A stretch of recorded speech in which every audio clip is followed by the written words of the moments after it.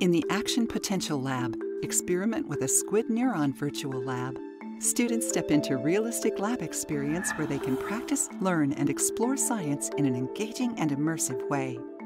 These simulations will help students calculate membrane equilibriums and membrane potential using the Nernst equation. Learn the ionic and electrical characteristics of each phase of an action potential. Understand the role voltage-gated channels play in determining the shape of an action potential. Measure the resting membrane potential and then observe an action potential. Record membrane current under voltage clamp. Record membrane voltage under current clamp at different concentrations of extracellular sodium and potassium.